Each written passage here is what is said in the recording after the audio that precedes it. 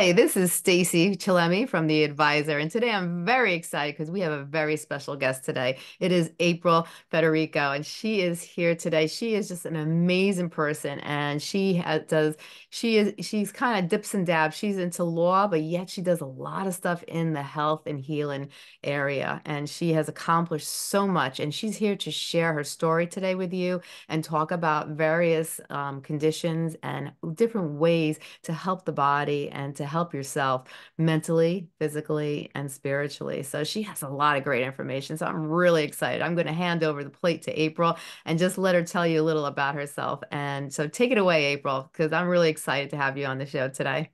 Thank you so much for having me. I'm really excited to be here and I'm honored to be on your podcast to share my story. Well, my story really started on the night I almost died, and that was February 14th, so Valentine's Day, Wow. 2022.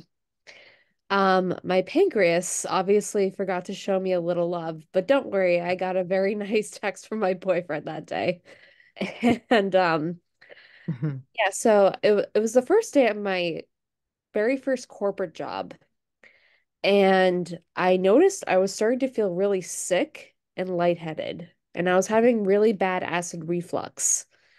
And immediately what I thought was like, oh my God, I'm getting sick. I don't know what to do. Yeah.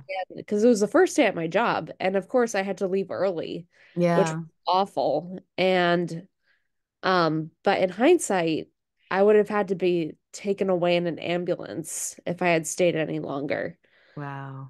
Yeah. And immediately when well, not immediately, but when I got to the hospital in North Providence, um, I don't know how, I don't know when, but I passed out. Oh, wow.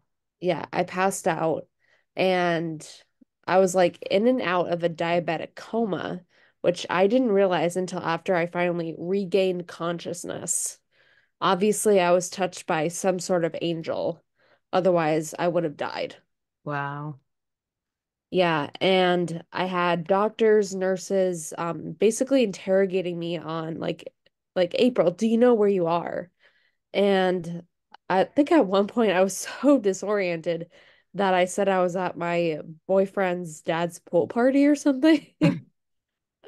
That's how disoriented I was because I was still half Wow. asleep. Yeah. Um, and what they thought it was at first was COVID because when it comes to symptoms of diabetic ketoacidosis, which is what I almost succumbed to, um, some of the symptoms can be mistaken for COVID. Hmm. But obviously that wasn't the case when they did Right. all these blood samples and so forth. And they found so many ketones in my system. Wow. Yeah, and then I made it a life mission on my near deathbed, so to speak. For the next 4 days, I was in the ICU to basically educate and empower the public on the dangers of diabetic ketoacidosis, how we can educate our children in our school systems, as well as just in general in nutrition, because they don't Yeah. teach you this stuff in primary, secondary, or even medical schools. Right. I mean, they don't teach you this stuff in medical school because of the whole stigmata that diabetics give it to themselves and like it's a socioeconomic issue, and that's not the case at all. Right. Yeah, and I wound up becoming a nutritionist a few months later. They're a really great training program. And because I wanted to really apply the confidence and resilience I had to Hmm. basically optimize my mindset as Yeah. well as my illness. Hmm. And this is the birth of the Cicero method. So that's confidence and intelligence create emotional resilience to optimize. Love it. Yeah. And it's essentially your well-being, but really it became a universal concept. And what I love about it is that I didn't know that I was following it when I was essentially beating diabetes on my own. Yeah. And keep in mind that I couldn't see an endocrinologist for 2 months after my diagnosis. Oh, really? Yeah. I mean, he's the top endocrinologist in the country. So, Dr. Chang, props to you. And I um I remember just basically educating myself on my own diagnosis because when I was in the hospital, they basically just gave me a packet and sent me on my way. But Yeah. to what? Yeah, but to what? It's like, what am I supposed to do? Like, what's gonna make my blood sugar go up? What's gonna make it dip? It was basically a whole guessing game for about a month. Yeah. And I was still working in corporate until they finally had to let me go 2 months later because they just couldn't handle all my appointments and being sick 24/7. And you and I were just talking about this Yeah. whole job discrimination thing, Mm-hmm. um, which is something that we also need to educate not only corporate leaders, but Yeah. also laymen, so to speak. Mm-hmm. I think like one of the biggest problems is that they don't even start in the school systems. They don't teach, they don't teach the teachers or the staff what to do if something happens to a child, if they have a diabetic attack, if something happens and if they get a symptom, if something happens to them, they don't, if someone like myself with epilepsy has a seizure, most of these staff members don't know what to do. There are kids with autism that have certain degrees of, their behavior changes or, something, that they can't really absorb well, they get all antsy and the teachers don't know how to handle it. And they do things that actually make the situation worse. You know, Teachers, staff members, people in the corporate world, they should have classes, they should have education, people coming in and explaining how to handle different illnesses and conditions, because people don't. And what people don't understand, they fear. And when they fear it, they keep it away. And that's the problem. That's when the discrimination comes in. And that's when the myths come in and people misunderstand things and they don't realize the importance and they don't even realize how capable these people with illnesses, conditions, and disorders, how much they can contribute to society, that they're just like them. They just, in certain ways, they have to take care of themselves a little bit differently, but they're no different than the person next to them. And, that's where the stigmatism comes in. That's where, all these issues come in because people are not educated. That's what it all comes down to, lack of education, lack of knowledge. And, people, really need to understand the importance and they need to start from the ground up and start educating, all these people from kindergarten all the way to the corporate world, even, have people come into small businesses and maybe give a small little lecture and just explain so people understand and they know and they can actually work with people and not make people feel uncomfortable. Because that's a big problem in our United States is this stigmatism, just, labelizing people and then treating people differently when everybody is just like everybody else. They just may do things a little bit differently, but overall, everyone has special, special unique things about them and special strengths that they can use to contribute to make society a better world. Exactly. And this is one of the reasons why I'm going into law. And this was not out of like pure indecisiveness, but this was out Mhm. of a dream I've had since high school. And I've often gotten discriminated based on my anxiety disorder. And I unfortunately suffer from test anxiety, which is a real thing. Yes, However, it does cause me to literally just seize and freeze up during a test or even a quiz right, how severe it was. And it's still severe to this day. And I mean, I can't even take an assessment without getting anxious right. and, or at least having a panic attack. Hmm. And I mean, oftentimes I muddle through and people often dismiss it as like, oh, but you're high functioning. And that's not always the case. Like it still affects me. Yeah. And, yeah, I remember this one time after a world literature AP exam, Hmm. this girl comes up to me and she goes like, "Oh, you finished some of those questions pretty quickly." I'm like, "So?" And Hmm. this girl also comes up to me and she goes like, "Oh, don't worry. I finish pretty quickly too." But and the same girl goes, "Yeah, but you take seconds. April takes like 6 years." It's like, you got to be kidding me. And this girl knew I had test anxiety. She knew I required extra time on tests Yeah. because that was a huge accommodation of mine. And that's where I often got discriminated, Yeah. it's because I had extra time on tests. Well, in that sense, it's more, it's her own personal issues, Yeah. her being either jealous or angry because, hey, you're getting this and I can't get that. But she doesn't understand that you're battling something that she's not experiencing, that she has no idea how it feels to have that anxiety and to have panic attacks because of you've worked yourself up to a certain point because it's just how you're wired, and it's trying to break that. Now, have you ever been able to overcome some of that anxiety and decrease it? And so you wouldn't have to go through as much anxiety? Because I know so many people who have test anxiety and Mhm. get panic attacks before a test because they get themselves so overworked, even though they have the potential to do well, they get so nervous that what if, oh my God, if I fail this, if I don't do well, if I don't get this grade, and they put such expectations on top of themselves. It's kind of like a 500-pound brick on top of them, and then they're trying to push it off, and then they're sweating, and then they're getting, and that's where the panic attack and then the anxiety comes in. Is there anything that you were able to do to apply to your life to make it easier for yourself? Well, really, it was my own growth mindset that really helped me to overcome it, for the lack of a better word, and Mm-hmm. or phrase for that matter. And Yeah. what I realized was that I have the confidence. I've had the confidence all along. It's like Dorothy with her ruby slippers. It's like she just puts those on just to feel confident. And Yeah.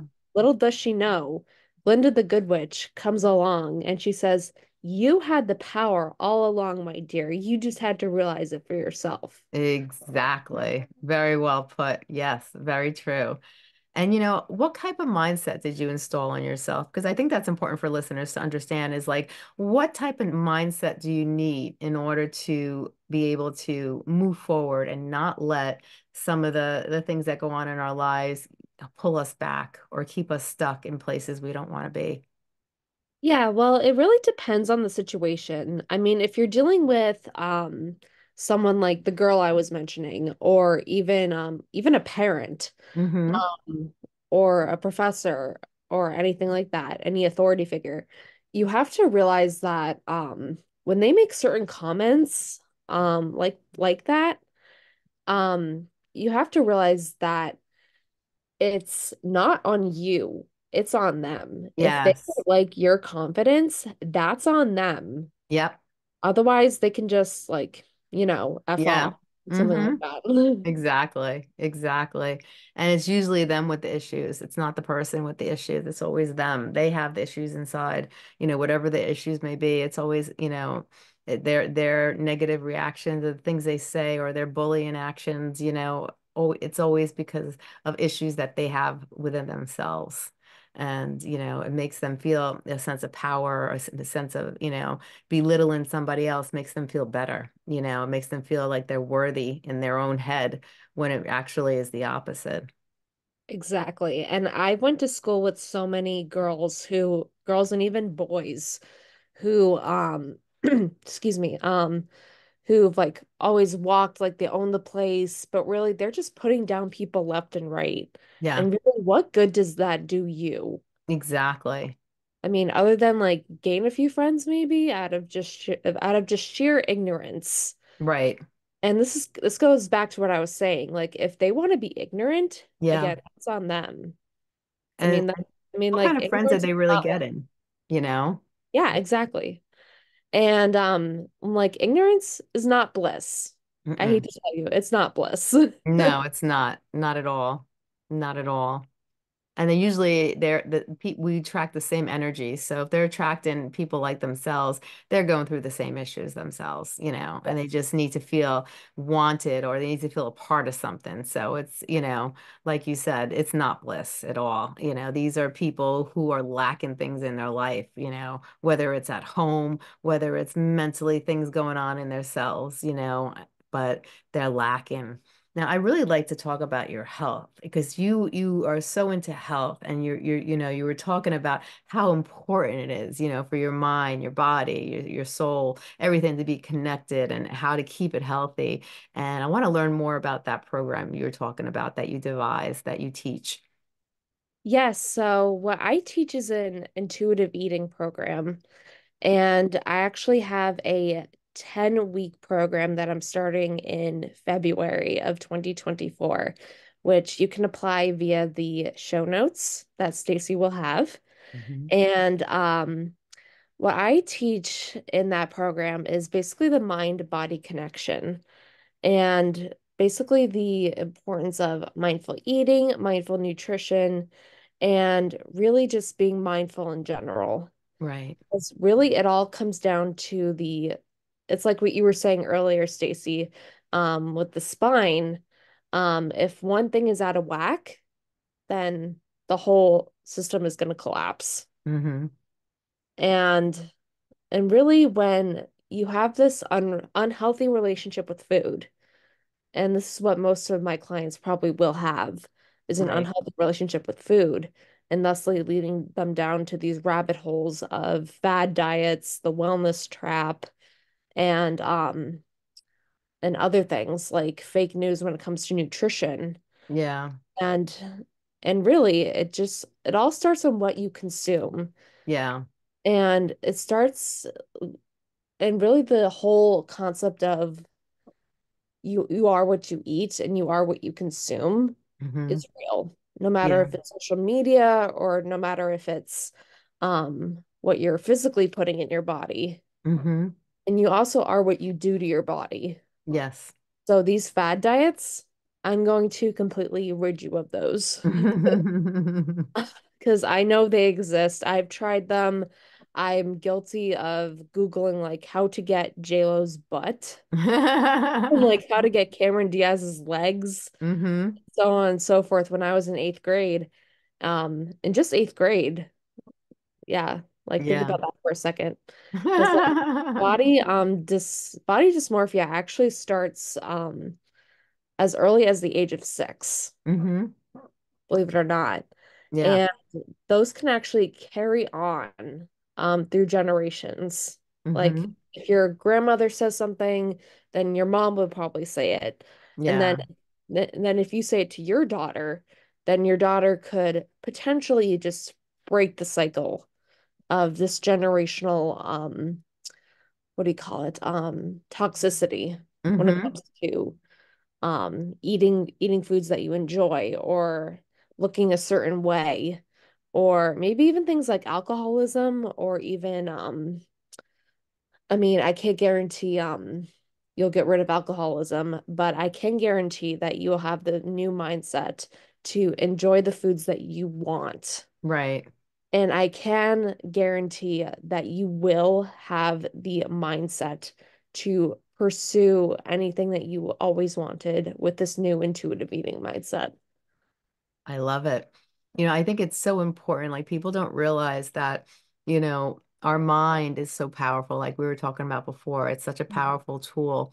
And that's why a lot of times when you see people, elders, they get to a certain age and they lose a spouse, a lot of times in research, 6 months later, the other spouse will pass, and it's the mindset, the will to want to hold on, the will to fight, the will to be healthy. 70% of illness is caused by stress. So Yeah. how we perceive stress, how we think, how we react plays a huge role on our immunity. And when we break the walls down to our immunity system, we're basically opening the doors to anything, to come in and make themselves at home. And that's when the illnesses could start to evolve. And so many things are related to stress, so many illnesses. And then when we put those foods in our mouths and if our body doesn't recognize it and doesn't know what to do with it, it stores it. And then you have all these toxins starting to build up, all these chemicals, all these ingredients. People don't even look at the back of the labels. A lot of people, they just buy something and they don't realize what they're putting in their system. Well, neither is your body. If it doesn't recognize it, it's going to store it. And before you know it, all your organs are going to get sluggish. You might Hmm. start thinking foggy. You might not be able to think clear. You might Yep. be getting symptoms, and different things happening to you. And then Hmm. sadly, I see so many people run to doctors and they give them medication and then they get symptoms from the medication and then they run back to the doctor and say, now I'm feeling this way. And the doctor gives them a new prescription. And before you know it, they have a pantry of medication. They're still not feeling good and they're still doing the behaviors that are causing them the problems in the first place. And they're not getting better, they're only getting worse. Exactly. And I hate to say this, but I am one of those people. Hmm. Yeah, not like in a physical sense, but in a psychiatric sense. Yeah, Because yeah. like you said, and you were totally right about this, like all of like basically all of your illness, all illnesses come from stress. Hmm. And I was one of those girls who would like um preach gut health, and I still do, but gut health has become more of a phenomenon where we have where it seems like we don't have autonomy over our bodies Hmm. based on like what new things are coming in from the food industry and based on what things are coming in from the FDA and so on and so forth. Right. I Yeah. think what people don't realize with gut health is that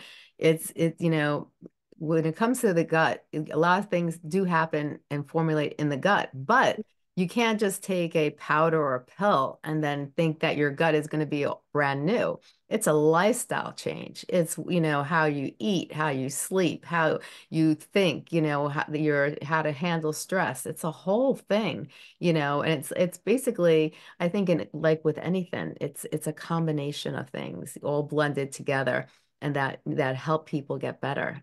Just like you were talking about that program, it's a bunch of different components that you have to apply in order to get that satisfactory feeling, Mhm. of what you're looking for at the end of the rainbow. Absolutely. Yeah, I totally agree with you.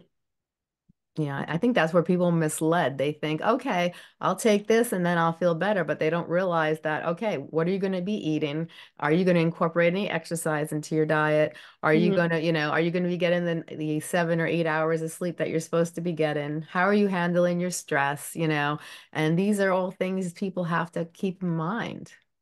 Exactly. And what people don't understand about diabetes is that you don't just take like a shot of insulin Hmm. and yeah, you don't just take a shot of insulin and then expect to be better right away. Like you Yeah. have to control it with diet and you also Hmm. have to control it with exercise. Yes. Right now I'm on the pill Jardiance. Hmm. And what I didn't realize at first was that I needed to not go back to my old habits. Yeah.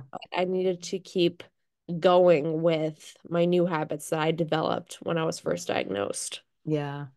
You know what's so scary is that in the United States, diabetes has tripled, Yes. over the course. And so that tells you, how people are eating and how people are taking care of their bodies. Now, some people are genetically inclined to get diabetes, we have two different types of diabetes, but then they have people that get diabetes because of their diet and how they take care of themselves. And Mhm. then you have people who are born with diabetes or they get diabetes as a young child and it's genetically in their genes, but you still can do things to help yourself, and it's not, Mhm. you have to treat yourself, and you have to take care of yourself. It's a daily lifestyle change. I don't want to say like, I never like to use the word diet. I say lifestyle change, but you have to change the way you eat, the way, like you said, you need some exercise. I've Mhm. seen I've seen people get their numbers back to normal just by changing the way they eat. They take their pill, they exercise a little bit, and nothing strenuous. I see people like exercise for 15 minutes a day on the treadmill, but they're eating really good, they're taking care of themselves, and their numbers go back, to normal or pretty close to it, where they're on in the safe zone. And, and then I had people like my grandmother who used to hide Charlie chew bars that were like this long in her in her closet so nobody would see them. And when no one was looking, she would eat them, and she had diabetes. So it's really you have to take it seriously because, and then for my grandmother, it was in her early 70s, she lost her eyesight from diabetes. Diabetes is a serious, serious condition that people have to really, if they're diagnosed with it, they have to take it seriously. And we had one doctor from Harvard come on and he talked about how, our world is all processed foods. People, processed rice, processed grains, all these foods are, contributing to the diabetes. He said, he firmly believed, a lot of the food we eat are not natural. And, and it's true. And because like when I went to Europe in the more than half the food was banned. You couldn't find most of the food that we have in the United States in Europe Mhm. because they didn't allow it. It went against their regulations. But yet we sell them here. And then people, all these foods have tons and tons of sugar in them, and it's destroying people. Exactly. Yeah, and that's the whole thing. Like everything seems to be processed, and it's not just food. Yeah. The stuff, it's like I was saying earlier, it's the stuff you consume, not Hmm. just with your mouth, but with your eyes, your Yeah. ears. It's your Hmm. family life. It's the primary food, is what they call it, Yeah. which is essentially the foundation of your lifestyle, which could be anything from your home to your mental health, to your spiritual health, to your physical health. Yeah.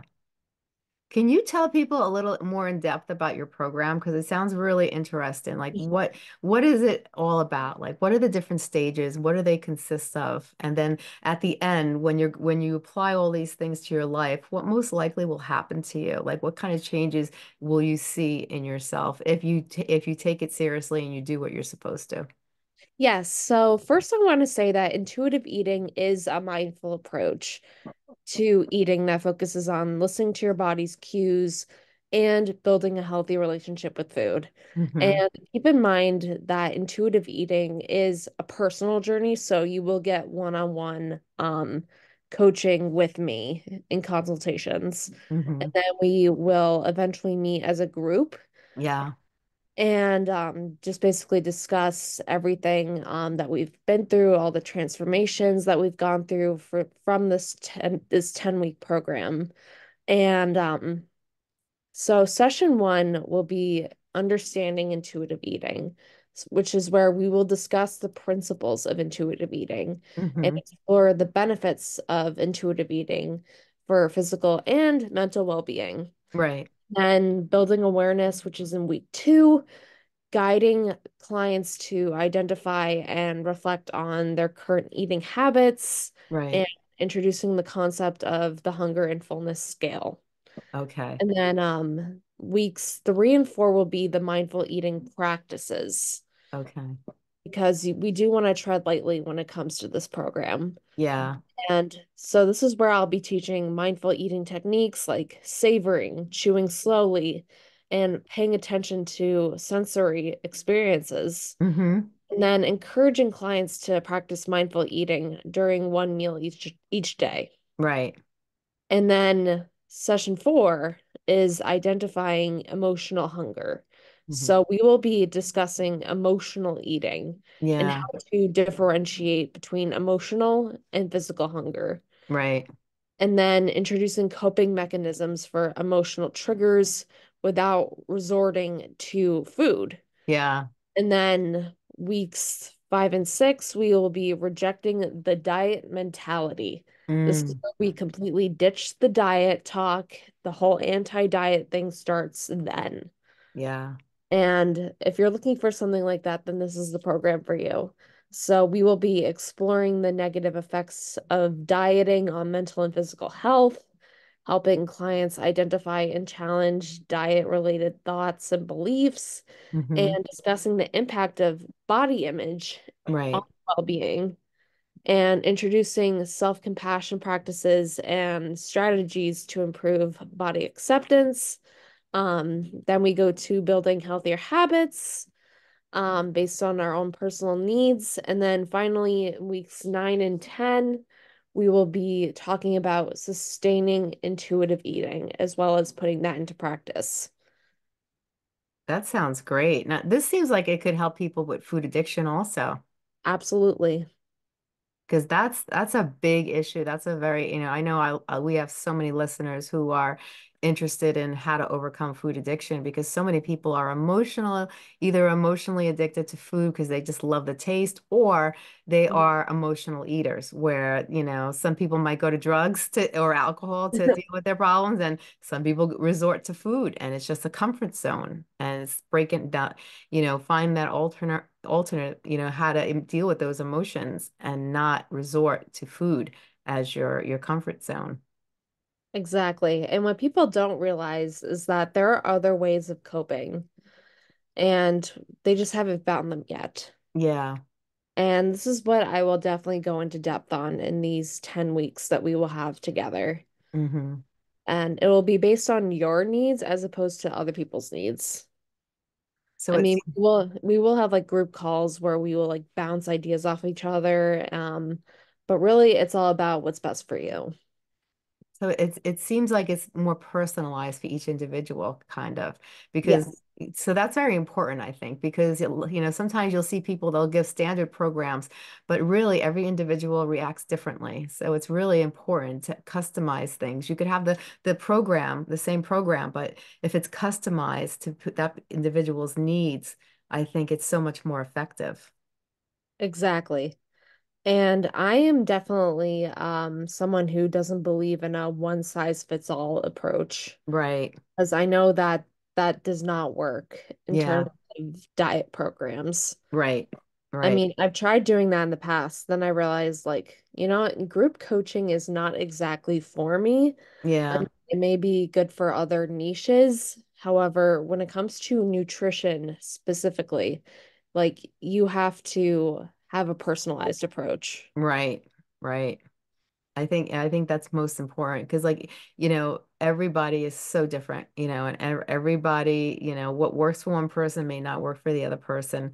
And it's when you have a customized approach and your work, I think it is so much more effective, and people could actually figure out why they're doing what they're doing. I know for me personally, I could be good the whole day. And then for some reason, I get those cravings at night. I don't know if it's because I'm sitting in front of the TV.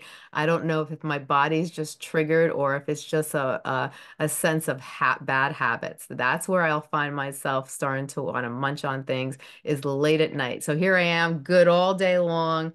And right at nighttime, when you're not supposed to be eating, is a time where I always tend to screw up because of that craving and I don't know if it's psychologically or if it's just being used to a bad habit or if it's just because at nighttime, many people, because I hear a lot of people tend to crave, they we're just sitting there, we're not occupying our minds and we're just watching TV and we want something to do something and we're just throwing food in our mouth, popcorn, whatever the case may be, and we find ourselves jeopardizing our goals. Yeah, and you actually bring up something that's really important here, and that is the unfortunate power of restriction. Hmm. And if you say like you're good all day, and if you are, even if you are good all day, you still don't want to deprive yourself of the foods that you love. Right. Like, take for example the holiday season. Yeah. Like, I honored my fullness at one point, and I really wanted a cookie. So Hmm. I let myself have the cookie. Yeah. And I mean, it was a healthy lunch. It was swordfish and it was really good. Right. However, I did not want to completely deprive myself of the foods that I really wanted Yeah. because um and the holidays really aren't a time where you can just say like, okay, it's the holidays. I can now finally eat whatever I want. Yeah. Yeah. I mean, that should be the case like year round. And this is what people get wrong about intuitive eating coaches Hmm. is that they tend to misinterpret the fact that we don't like we're not telling people to eat like crap 24/7. Right. Telling people to just savor the foods when we can Yeah, and when we want. right. And I noticed too, like I think you could have foods, you could treat yourself to little things every once in a while. You don't have to, like you said, starve yourself and then, and not be able to enjoy the foods that you really like. But if you keep it in your head too, I think quantity matters, instead of having like 15 cookies, have one or two, like, be try to be sensible about it. And I like how you say chew slowly because so many people just gobble their food down in 2 seconds. And you don't feel, first, you don't savor the food, you don't get that full satisfaction effect. And two, you don't really know when you're full because if you eat slowly, a lot of times your body say, okay, I had enough. But if you're gobbling the food down, you're eating these large quantities of food and your body is already full, but you haven't recognized that fullness effect because you haven't given your body time enough to digest it and let you know, hey, I'm full, Stace, don't eat anymore. And that's, I think, one of the biggest things in our states. I see so many people, they could clear a plate in 3 seconds, and it's like, I'm still eating my carrot and I'm looking over and that person's dish is already almost gone. I'm like, oh my God. And not gonna lie, I used to be that person who would like gobble their food up in seconds. Right, right. And really, it was just a way of me saying, like, okay, this is like something I can have like once in a while. Right. And I should probably just enjoy this now. And really, I'm not enjoying it. Like, I'm just like gobbling it up, like, Yeah. I'm possibly savoring the moment. Yeah. I could have it. However, I'm not like actually tasting the food itself. And that's what people tend to miss out on. Yeah. Very true. And what I noticed too is that once you get onto you learn how to the program like you're teaching with intuitive eating, when you start nixing a lot of the junk out and a lot of the sugar out, you tend not to crave it anymore. You go through like an addiction stage where you feel like it's hard to get off sugar. I have to say, like I cut sugar out of my diet. Like I would, I was drinking black coffee if I had a cup of coffee instead of putting sugar in my coffee. Anything with extra sugar, I made sure like when I bought food, it had like hardly any sugar in it. It Mhm. was natural sugar if it had sugar in it. And it was like I was very cautious, but getting off of the sugar was really hard. And it's like your body goes through a withdrawal. But then after a while, when you do taste the sugar, you don't really like it as much anymore. Like now, if I Yeah, eat something sweet, I'm like, oh, it's too sweet for me. And it's like, exactly. so I think when you start to eat healthy, you lose the cravings for a lot of foods. You always have those little cravings for those favorite foods you never want to give up. But there are a lot of stuff that you no longer have an interest in once you start eating healthy. Yeah, and that was me with processed cereals and even coffee. Yeah. I don't drink coffee anymore and like I'm trying to wean off espresso. Yeah. It's hard. It's hard, but Yeah. you know what? You just got to train your brain to do it. Right. I noticed when I started drinking matcha tea, and Hmm. that was healthy green beans instead of coffee beans, that I started to lose my craving for coffee when I started to drink the matcha tea. Yeah. And so it was like I used that as a healthier alternative. And then after a while, when I drank a cup of coffee, I didn't like the taste as much anymore. I was like, I didn't have that urge anymore to want to drink coffee like I did before. Like maybe one cup of coffee in the morning was like more than enough. And most of the time I find that I don't even finish the cup. And it's just, Right. you just change. Sometimes I think if you change things and you alter things in your diet, you could have somewhat of the same satisfaction, but then you can slowly nix those bad things out too. How do you feel about that? Yeah, I mean, when you start to mix out the or like strain out the bad things, that's when you can excuse me, stuffy nose. Um that's when you can really start to put everything into practice. Yeah, And that's when you can start to really train your mindset and have this mindset about food that you actually always wanted to acquire. right. Do you believe in food journals? Is that one way of doing things? Like, are there any techniques and tools that you use to help you when you were in the process of learn how to eat properly and intuitive eating? Well, not so much intuitive eating, but I do keep my own, and this is a journal that I authored, and Oh, nice. it's the diabetic food journal, so to speak. Oh, nice. Yeah, and I also have this Be Well by April food journal in and of itself. Oh, And wow. yeah, so these are two different books here, or journals, I should say. And Hmm. the Be Well by April food journal actually just tracks what you eat for food and how you feel afterwards.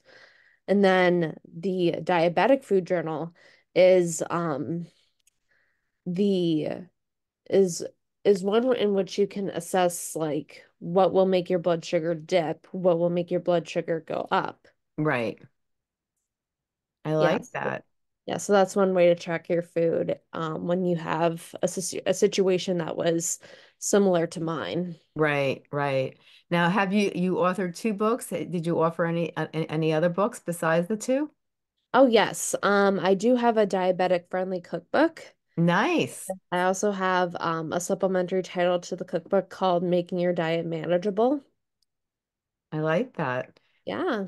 Because I think it's great when people have recipes and they need to learn how to cook or eat better, and it's so much easier I think sometimes when you have a guide, when you see recipes and you can and they're easy recipes you can go by. You're starting to learn how to eat healthier, you're learning new things, you're tasting new foods. It makes eating healthy and being able to help control your diabetes, you know, easier. And it's a lot of times those, my father who is diabetic, a lot of times like I'll start to eat some of his foods because it actually has no sugar in it.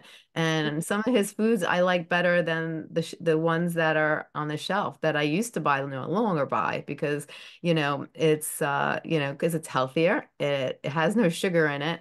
And it's actually, it's better for your body. And I think even like a diabetic cookbook, it's geared to the audience of diabetics, but sometimes, really you don't have to gear it to the people with diabetes because if you cut out sugar out of your diet, I have a friend who lost 70 pounds by cutting out sugar out of her diet. So Mhm. that tells you how toxic sugar is and how big of an impact it could have on your health, even when you're trying to lose weight. Not only could it help you with diabetes, but it could help you with weight losses also. Because when you have high sugar levels, you're storing fat, and so it goes both ways. Exactly. And here's the thing, like the diabetic diet really is for everyone. Hmm. And it's just like you said, with your friend, like she lost 70 pounds, like just from cutting sugar out of her diet. But here's the thing. Can you ever really avoid sugar? No. No. I mean, there are things with natural sugar, Hmm. but it's the added sugar you want to be aware of. Exactly. Yeah. Exactly. And I think that's what people are misguided sometimes too. And even some, if you look in the food stores, the labels they put on are very tricky. No added, they'll put like no added sugar, but they have sugar already in it, but they're not adding any more additional sugar. So basically Exactly. when it says no added sugar, when people read that really quickly and they're not really aware, they're thinking, "Oh, no added sugar. Oh, no sugar," but they're not really thinking and they're not looking at the label. So they don't realize that it already has tons of sugar in it. They're just not adding any extra sugar to that sugar. So, you have to be so careful. And even sometimes with fruit juice, like there's a lot of you see a lot of healthy vegetable juices out there, cranberry juices, this and this and this and this, all these different healthy blends of vegetable juices and red juices. But then you have to be careful because you have to look in the back and you have to look at the sugar level because some of those have such high content of sugar. You have to really, I always say try to buy organic and try to and look at the sugar level, make sure it because some of those are just like blaring with sugar. People don't realize how much sugar they're incorporating and they think they're eating healthy, but they're really not. Exactly. And one of the beauties of my diabetic food journal is that I actually teach you how to read a food label carefully and correctly. Hmm. That's important. That's Mhm. very important. I think that's what a lot of people lack is that they don't read the labels, or sometimes they read the labels. And I always say, if you can't pronounce the word, then obviously it's not good for you. and then you should Yeah, stay away if you from the can't products. pronounce it, then your body won't be able to either. Yeah.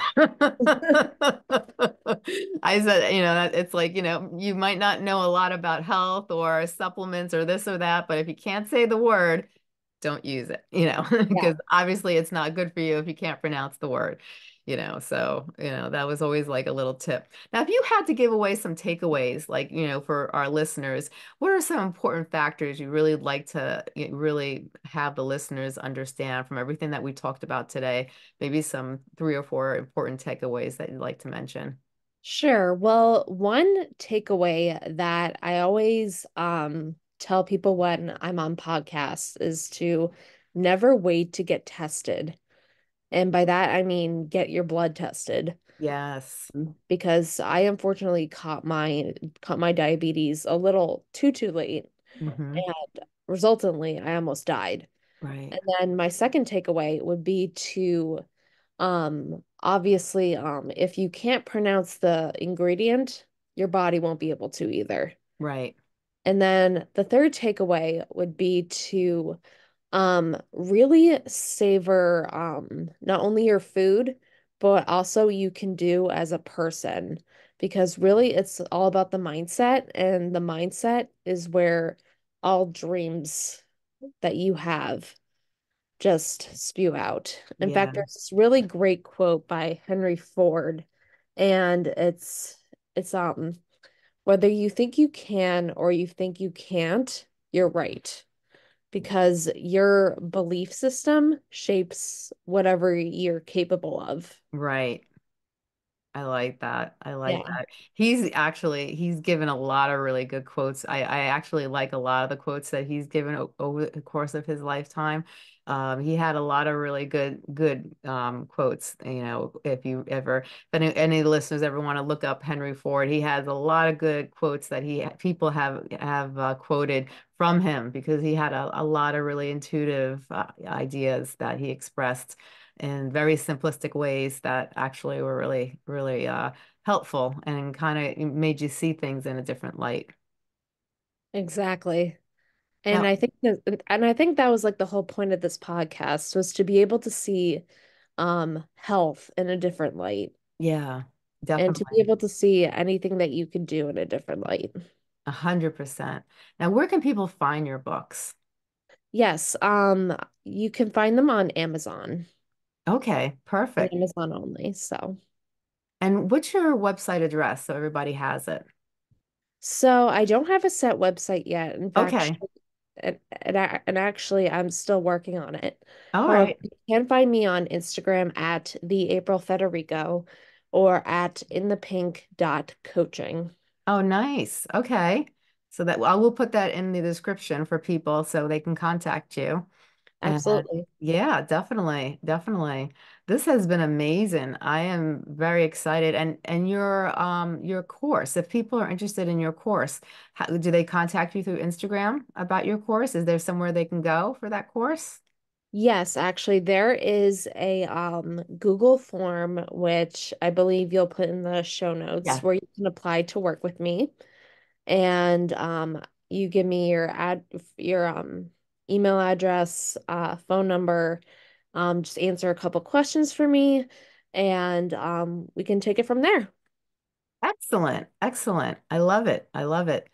And those Google Forms, can they also find them on any of the social media? We're going to put it on our podcast, but if anybody else is interested, do you just keep it on, you mention it on the podcast, or do you have it listed on your Instagram or anything like that? I do have it listed on my Instagram. Oh, excellent, excellent. So people could also go on Instagram if they refer you. They could just, mention your Instagram and then they can go onto Instagram also. Yes, Excellent. absolutely. Excellent. This has been amazing. I hope you'll come back on the show and we could talk more in depth about different areas of health and talk about diabetes. And I think it's so important because diabetes has become such a hot topic because so many people have it. And Yeah.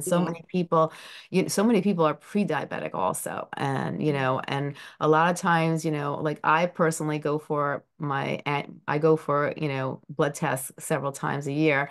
Mm. And so I'm always on top of how I feel, but not everyone does that. But a lot of people are pre-diabetic on the borderline, and they don't even know it, and they don't know what signs to look for.